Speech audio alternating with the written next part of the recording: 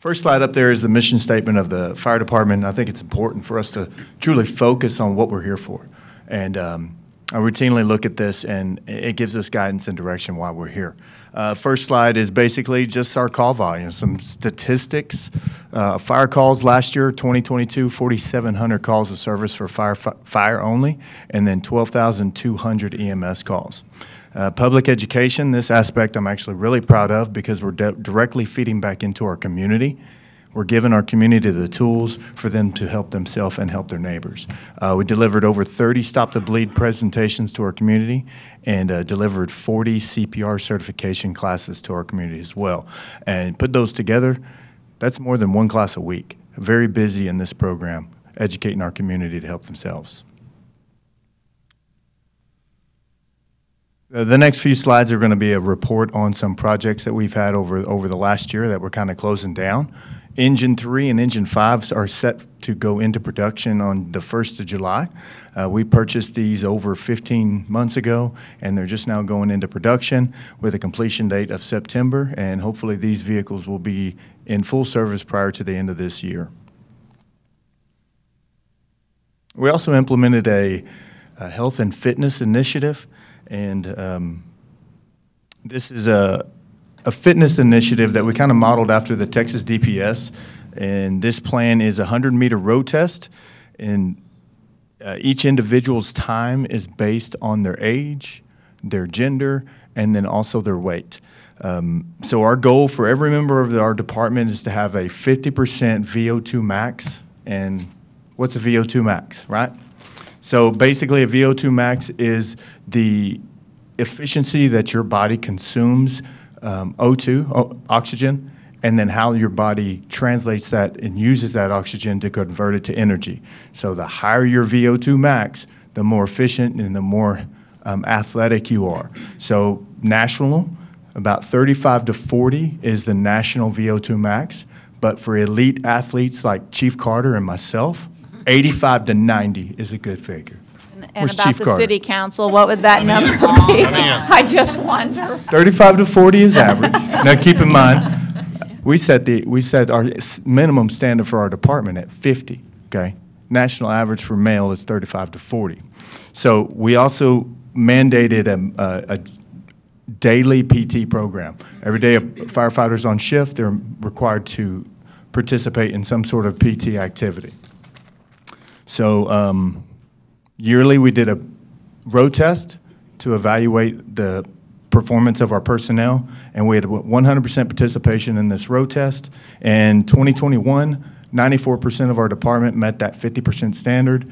And 2022, 96% met that 50% standard, and we've got a goal in 2023 of 98%.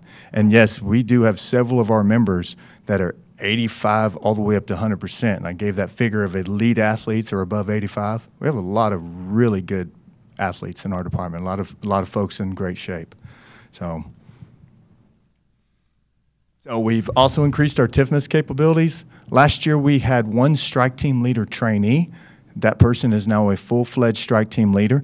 And out on the wildland incident scene, this person would be in charge of 5 units with 3 to 4 personnel on each unit. So pretty much in charge of the entire incident. So that is a very high-ranking position in the wildland world.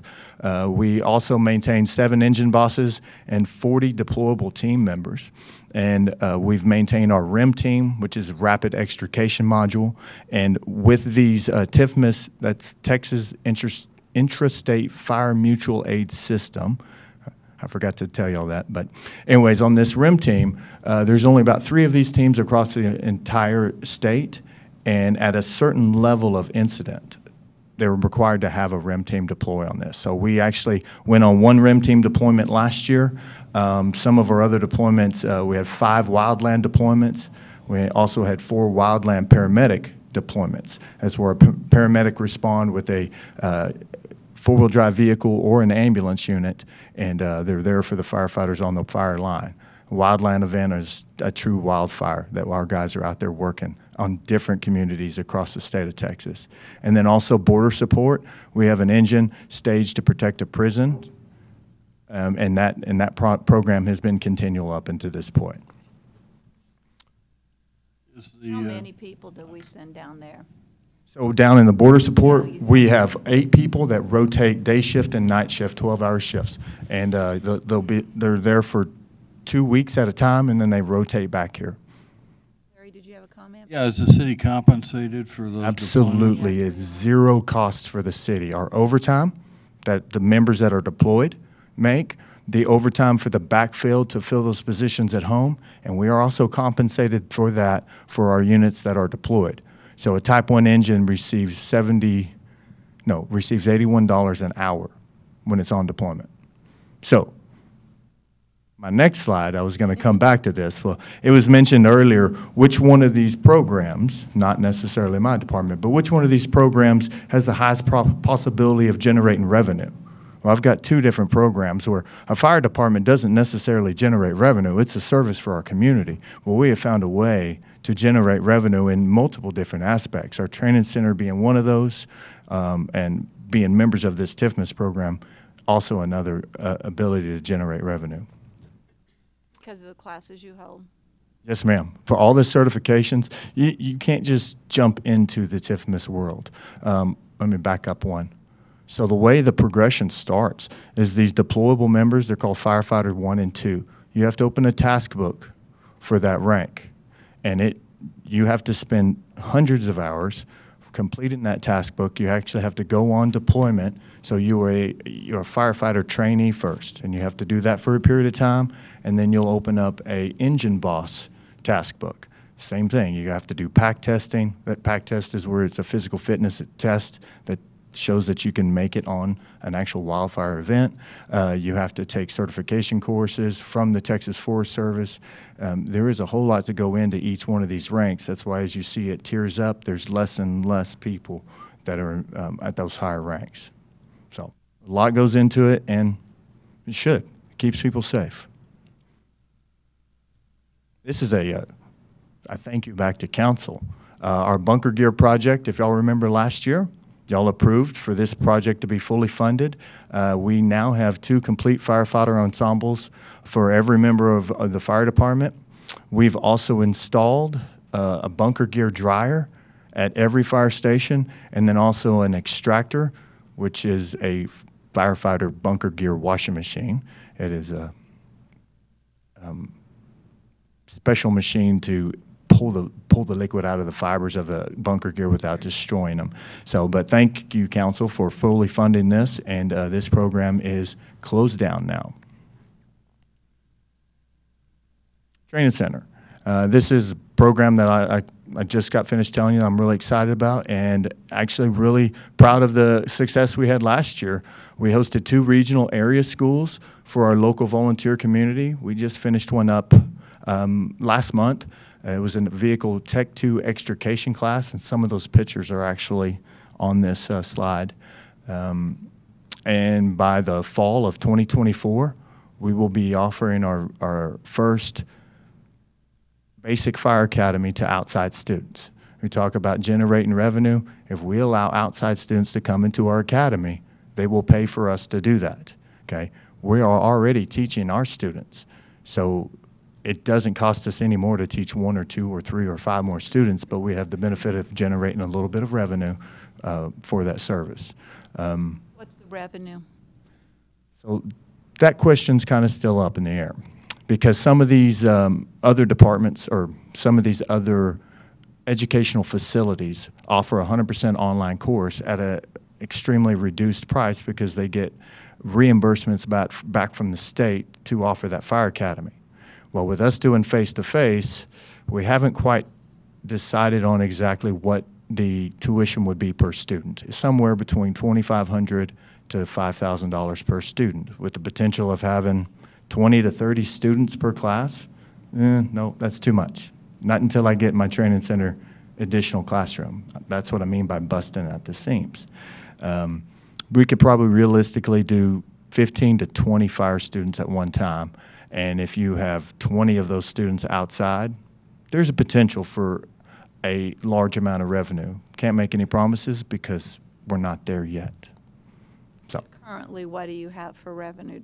building? Oh, how much revenue have we generated? Well, the fall of '24 will be the first outside class for the Fire Academy. The other trainings that you have done? Oh, okay. So like that vehicle extrication class, we had Yeah. 20 students from the outside the area, and they the cost for the course was $400 a student. And of course, we have some overhead costs, overtime for my personnel, food costs for the students, and just some general operating expenses. Well, we netted about $6,000 for the course. Over a 3-day weekend, we netted about $6,000.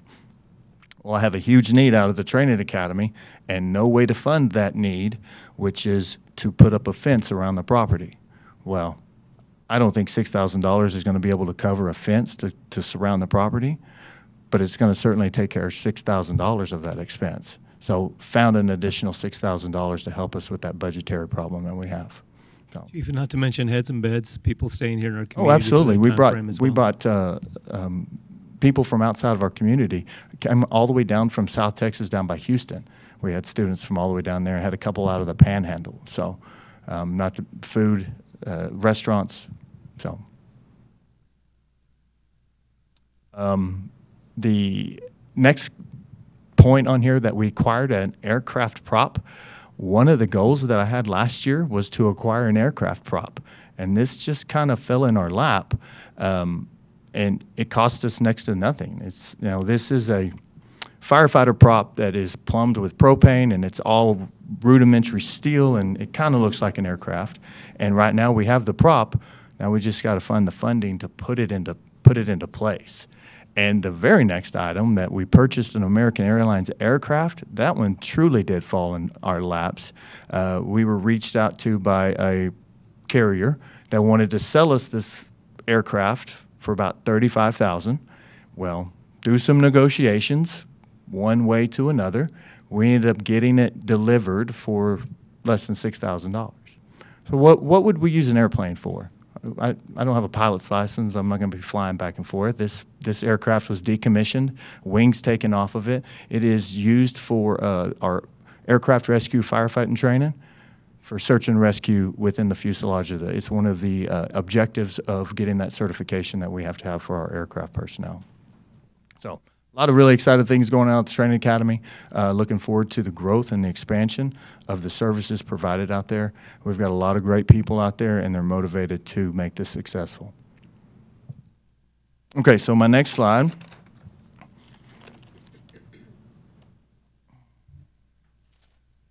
Sorry. So my next slide, this is a coverage map of San Angelo, and you recognize the red line is the city limits within the city, and each one of the blue circles is a 3-mile diameter circle, and the center point is a fire station. And you can look, for the most part, the city of San Angelo has got pretty decent coverage with fire stations, with one fairly glaring exception. Right there, okay? That is south of town, right on Grand Canal. And what's important about this is that area is more than 5 road miles from the closest fire station. So fire station, why won't this thing move? Okay, so fire station 7, which is just immediately north to that area. Fire station 4, which is northeast of that area, out on Chadbourn, or the south gate of Goodfellow Air Force Base. And then fire station 8, which is out by the airport, which is southwest of that area. Each one of those stations is greater than 5 road miles from this area. And more importantly, the closest fire station is more than 7-minute response.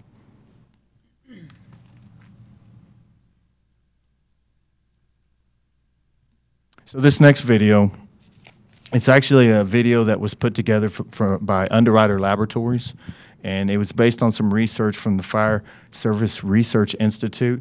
And the video illustrates, Tina, I don't know if I can push it. There's like a play button at the bottom. I was worried this would happen. Oh, did you see it? That little play button.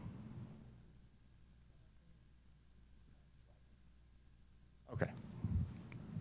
So what this video illustrates is it's a comparison of 2 separate rooms. And in these two rooms, you have a legacy room, which basically is furniture that is pre-1950s. Heavy wood, cotton fiber, burns slow, does not burn very hot. And on the right side of this video, you're going to see what is a modern room, okay? Basically what we encounter today, day to day. Both of these fires are started at the exact same time with the same size flame. And what you're going to see is initially the natural fibers, the legacy room is going to start, and it's going to start to burn real fast. But I want y'all to pay attention to the smoke production, because that is what is lethal inside a fire. Smoke production and that time counter. Now this is time lapsed, and it has picked up the speed of the time. But the 2-minute timeline, that is the actual real time. It's just sped up, so we don't have to sit here for 20 minutes to watch a video. So at the 2.5-minute mark, you got heavy smoke production in the top of the right room. Within 3 minutes, you had lethal amounts of smoke in the top of the room. This is still survivable. This is still people could still occupy this space. But in a very short time, a fire doubles in size every minute. I'm glad I have all natural. They won't have to hurry to your Don't have to hurry. I can be in that 7-minute response. I will tell time. you that if you've replaced your carpet in the last 50 years, or replaced your drapes in the last 50 years, or your couch in the last 50 years, you have the modern, you do have the modern furnishings, okay? And they're heavy plastic laden, they're full of carcinogens, they're full of foams, polyurethanes, polystyrenes, and they burn at twice the rate as natural fibers. The reason why I selected this video is the important note of time to flashover. Flashover is an unsurvivable condition. That's when everything within that space instantly catches on fire. And I don't know if y'all saw in that video where there's a point where a bunch of stuff was on fire and then everything was on fire. That's flashover. It's unsurvivable for occupants, and it's also unsurvivable for firefighter and turnout gear and we are protected. What was the time on that flashover? 4 minutes, 50 seconds. What's the closest fire station to that neighborhood that I just showed you? But on the other neighborhoods, we got it at 7 minutes, 5 miles. Right. But for example, at the one at the top, the very top. The north? And then to the east, what would be the east to me on this? It could be to the west on you. Are you referring? I'm up here. Up Up there? Over to the right, to my right in here. Yes, ma'am. What's the time frame in there? So that circle, that is a 3-mile radius. It's actually a mile and a half radius. It's a 3-mile diameter. Thank you, Tina. Is that where you're talking about? That? Go further north and then to the right. So I will tell you, a consultant did a comparison for the entire city of San Angelo, and there is only one neighborhood that's greater than 5 road miles away from a fire station, and that's that Southern District that I showed you. And But I want to know what it is in this upper corner, because it looks like a lot of space and room, and it would look like it would be greater than 5 miles based off of this diagram and that diagram. well, that's a mile. So from the center of that dot to the edge of that blue line, that's a mile and a half. So from the center of that dot is where the fire station is located. Straight out, the radius of that is a mile and a half. And what makes it so difficult down here on the south sector of town is in Station 8 is actually fairly close, but the lake is right between them and that neighborhood. So they have to go all the way around South Concho Drive. Remember, it's 5 road miles, okay? And when you ever go a little bit north for Station 7 and Station 4, which is directly north and northeast on Chadbourne, they have a fairly straight shot to that neighborhood, except it's just that far away. So Southgate Church of Christ is actually right off of that 277 interchange right there. That is within 5 miles. Okay, but as you come around Grand Canal and go over into that Pinehurst and that Country Club Lake Estates area and the brand new subdivision that was added onto Ratliff Road, those are outside that 5 mile, Is that 5 road Ratliff miles. Road within the city limits? According to this map, it is not, but we just annexed that in about 4 months ago, 5 months ago. We annexed It has not been that long since we annexed Ratliff Road in. that whole It development. might be TJ, but it's not annexed. No, it's in. annexed. Did It's we been- annex yeah, it was we did. annexed, I yes, didn't ma'am. remember Yeah, we that. did. They added somewhere around 230 homes are being constructed out there on the south side of Grand Canal, and all that area has been annexed. And it's 7.5 minute response time for our closest unit. So that's the takeaways from that video. Unsurvivable conditions after 4 minutes and 50 seconds. And by the time we arrive on scene, we're significantly behind the power curve, and we're set up for failure at that point. And if there is a fire in that area, it's going to be a defensive fire because the fire will have a stronghold on that property, and interior offensive operations won't be. I'm sorry, interior. You need water? No, I'm fine. Video? Smoke from the video. I told you it was bad. So interior operations will not be feasible at that point when we arrive on scene. So we do absolutely need a 9th fire station in the Southern District of San Angelo. Oh, come on. Okay, good. So let's focus on 2024. Some of the things that are high on the priority is fire apparatus capital allocation. And I touched on that when we were going over CIP. Last year I spoke on this subject regarding how we receive about $250,000 a year for capital allocation. We cash flow all of our apparatus to avoid any kind of borrowing fees. I just received a quote for a new fire engine, and it is just a touch over $800,000 for just a regular fire engine. And with an allocation of $25,000 or $250,000, it's going to take greater than 3 years to replace one truck. We have 10 vehicles in our fleet. It will take 30 years to completely replace our fleet. So National Fire Protection Agency recommends a 10-year replacement period. Well, we have pushed that. Why? Because we have a fairly robust maintenance program, and we also have a reduction in call volume. So we can afford to push that out to 15 years, but we can't afford to push it out to 30 years. I don't know anybody in the room that wants a 30-year-old fire truck showing up to their house, right? And we have 4 of them. We have 4 30-year-old vehicles in our fleet, and I'm hoping by the end of this year I can sell those off and replace them, hoping to. So again, that figure needs to, honestly, if 250,000 produces 30-year, if you double that figure, you'll reduce the 30-year to a 15. So we realistically need that figure to be 500 to 550. So I know funding's tough, but if we don't take steps now, we're going to be in a real bind soon. So another thing I'd like to see is secure the funding to begin a health and wellness initiative. And Well, more, how much healthier are you going to get those folks at 98%? I mean, we are athletes is what we are. So what I mean by that more specifically is not a health and wellness initiative, but to take care of our own. Technology has increased so much in the last 10 years. There is now a test that a firefighter can take where they can detect cancer in its very early stages. So firefighters are 9 times more likely to develop cancer and 14 times more likely to die from cancer than an average citizen. Why? Because of all the carcinogens that we encounter in our day-to-day lives. The PFAS that are in the firefighter foams, the PFASs that are in our bunker gear that we put on our bodies every day we go to work. We have the technology to test for cancer at its early stages. And y'all all know Chief Dunn. He was lucky. He caught his cancer at stage 2. I think he was stage 2. He's a survivor of cancer because of that. If we can catch one person, if we can catch one cancer in its early stages, it'll pay for this entire program. So how much does it cost? Body scans are $500 per person. 60 people per year. 60 people per year. That came through. It's $30,000 annually. We have 180 personnel. In a 3-year period, every single member of this department will have a cancer treatment. And then you repeat the process, and you repeat the process.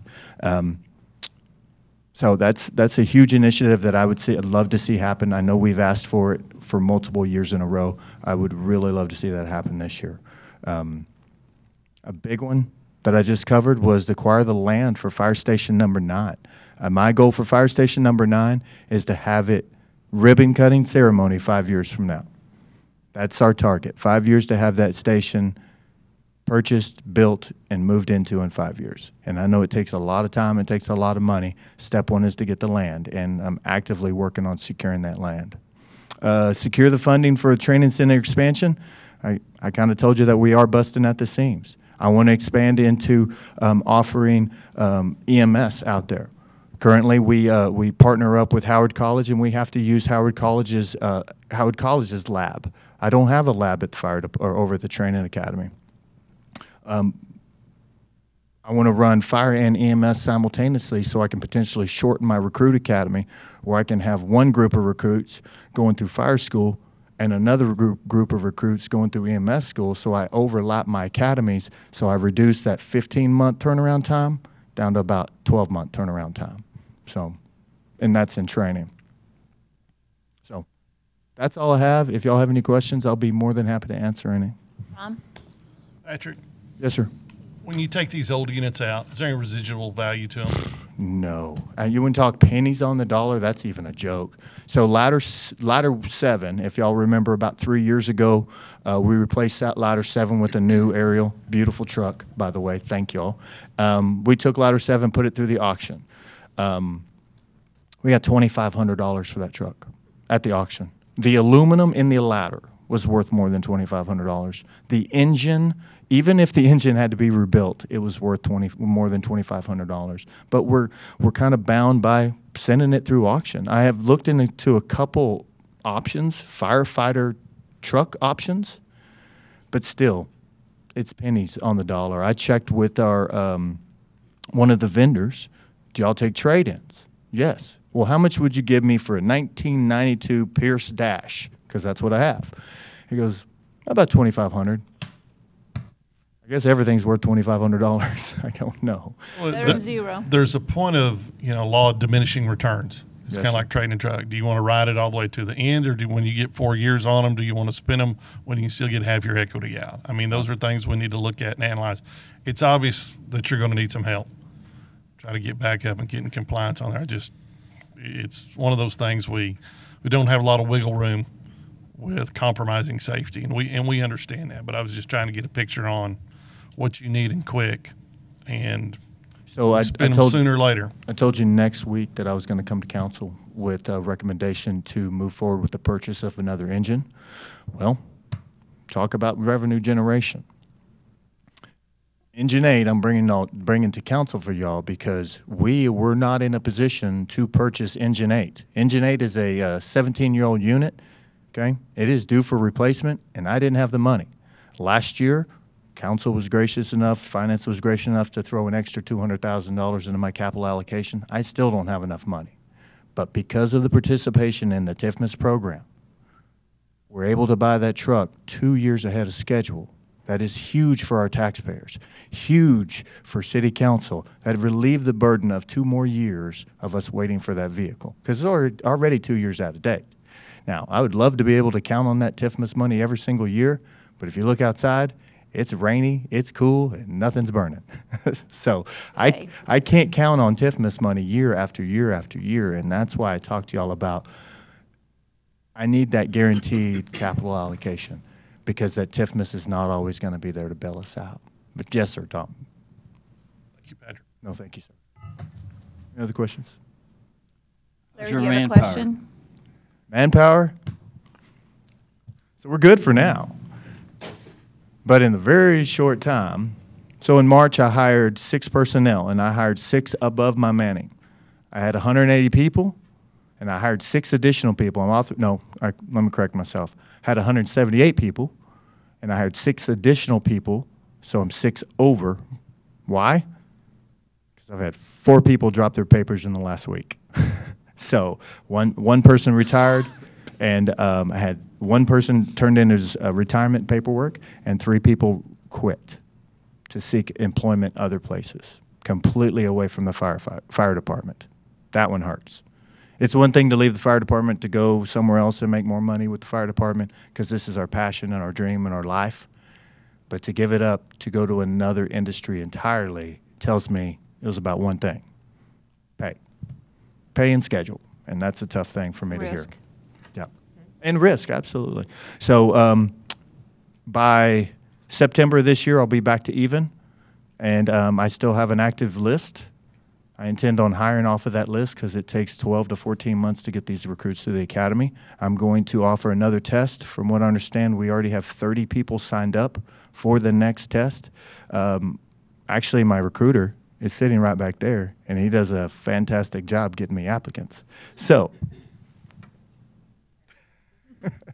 anyways, we've had more applicants in the last 2 years, not more than what we've had in the previous years, but what we have seen is a slight increase in applicants showing up to the test. Why? Because we're showing up to the schools for career day. We're blasting social media. Brian Groves is helping us out with making a video, and we're blowing up social media with San Angelo Fire Department is hiring. We took out Google ads. We're showing up to the mall. We're doing a bunch of these PR events where people see us, especially at the schools, because that is our future, is those young people in high school and junior high. We are doing a lot of PR events where we're getting our name out there. So I think that's why in the last couple of years we've seen a slight increase in recruitment of personnel. And this last group, we had a lot of very, very qualified applicants, and I was very pleased with it. So, any other questions? You're welcome.